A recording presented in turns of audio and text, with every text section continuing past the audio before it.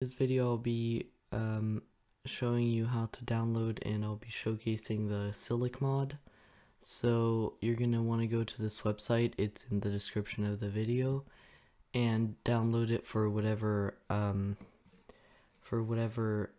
forge you have. So I have this one, so I'll just download it. You wait a bit. Alright, so it's not a virus, don't worry, so you're gonna keep it, and then you're gonna click Windows R on your keyboard. It's gonna open this tab, and then you're gonna want to type in Windows App Data with % in front, then OK.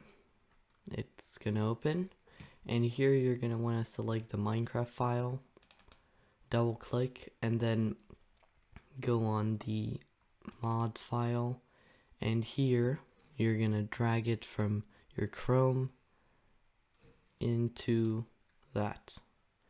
Now if you have other mods, you might want to remove them. Alright, so now that it's in your mods folder, you're gonna open your Minecraft launcher, and if you already have Forge, so you're gonna launch your Minecraft launcher, then click on here and select Forge. If you haven't downloaded Forge 1.16.5 or any other Forge, I'll put a link in the description to another video. So now you're going to click play and wait for the game to launch. Alright, so now that you got it downloaded and you have Minecraft open, you're going to create a new world. I'm just going to call this test world. You can do whatever game mode you want, and then just create the new world. So now that you have your mod downloaded, you're gonna be on this tab here usually, or like here. You're gonna click on this arrow at the top, and you're gonna get over here the menu for all the items added in this mod pack. So there's quite a lot, and there's more on the other tab. Alright, so there are a lot of things in this mod. One of them is, or one section of them is these sorts of like rods, I guess. So one of them is you're kind of like an evoker, and you can do this, and you can spam it, so yeah. Then there is this thing, which is like an ender pearl, but it never goes down. Like, I'm just gonna teleport there or there, right? Its fuel is like ender pearls.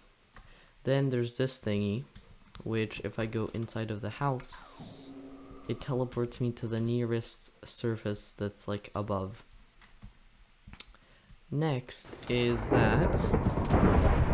I think you understand what that is.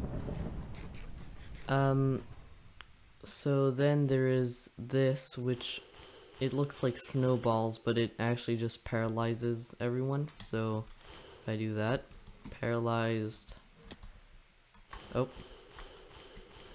And it does a fair amount of damage, but you can combine it with this. And also for this, you don't need to have, for it to be like thundering or something. Then there's this thing which just oh yeah, there you go, it just paralyzes the entity you shoot it at. Oh, and he's dead. Oops. So that's that, and then if somehow I die, also crystal armor is pretty overpowered, but if I were to die,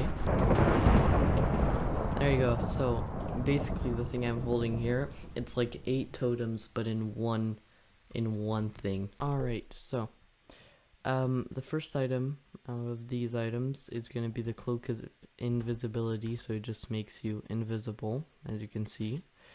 Then this thing makes you not starve. This is actually pretty interesting. If I go up and then I just switch to survival, I'm not going to take any full damage, as you just saw. Then the next item is the parachute. If you go up, it's pretty self-explanatory. You just go up, and if you drop, it'll just give you slow falling. You need to be falling for long enough. You can't be falling for like from up there to down here. So then this thing makes you not take any knockback. I can't really show that here unless alright. There you go, I don't take any knockback, but that does hurt. Oh, that's another item. Oh, there you go.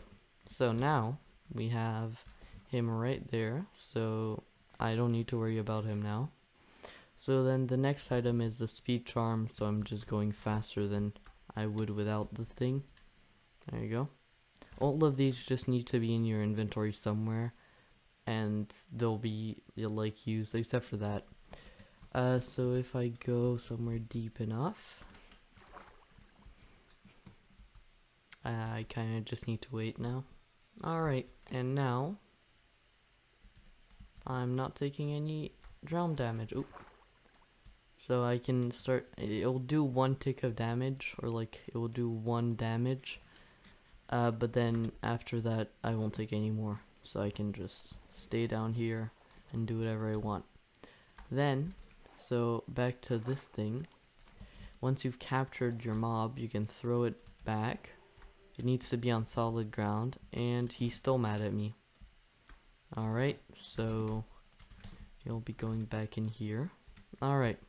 So this is the set of items. Alright, so the next set of items is this. So the first one is the climbing gloves, so I can just do that. I'm in survival. If I break that, I can just go up. Pretty nice. So then I have this thingy, which if I go down here, now I just swim really fast. I think this is dolphin's grace speed. I'm not sure though. So, then we have the 3 boomerangs. They'll just do the same thing, really. You can throw them and they'll just come back like a boomerang. But they each have special abilities. This one gathers items. This one, they all gather items.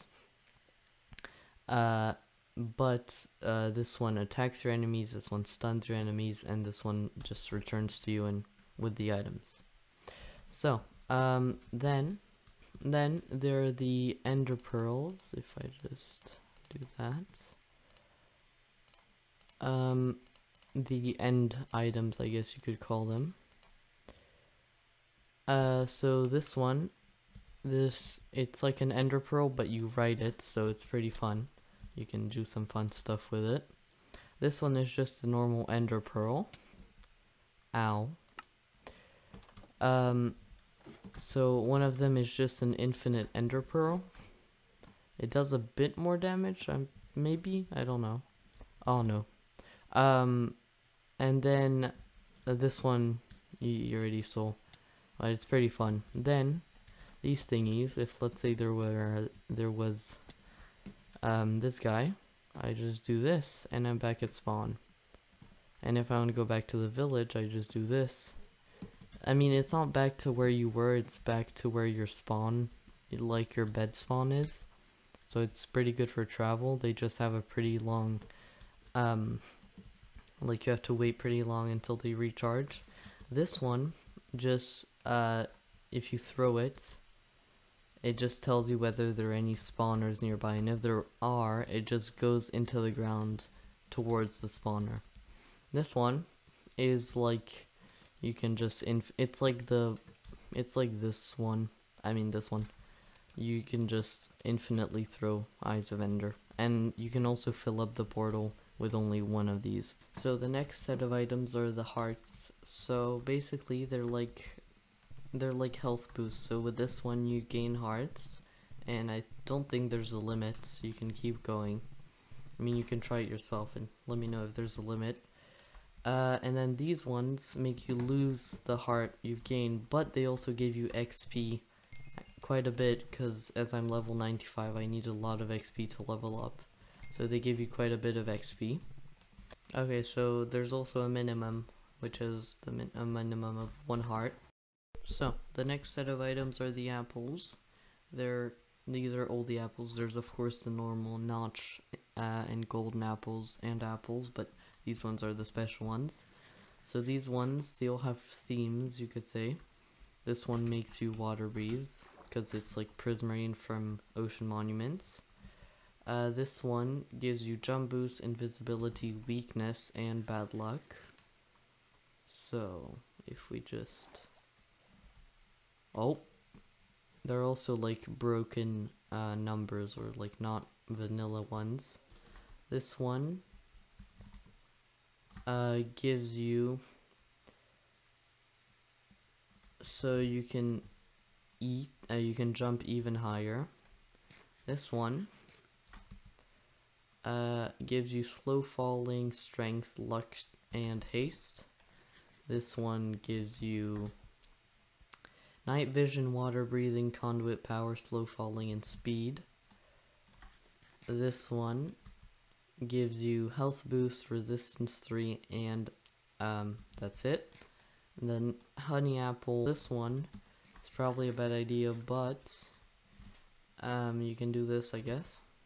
So it gives you levitation, resistance, bad luck, and slow falling. So you shouldn't die by using this. And then this is just kind of an overpowered apple. It just gives you resistance and health boost. Alright, so that's it for the video. I hope you enjoyed. I couldn't cover every single item because then the video would be like an hour long.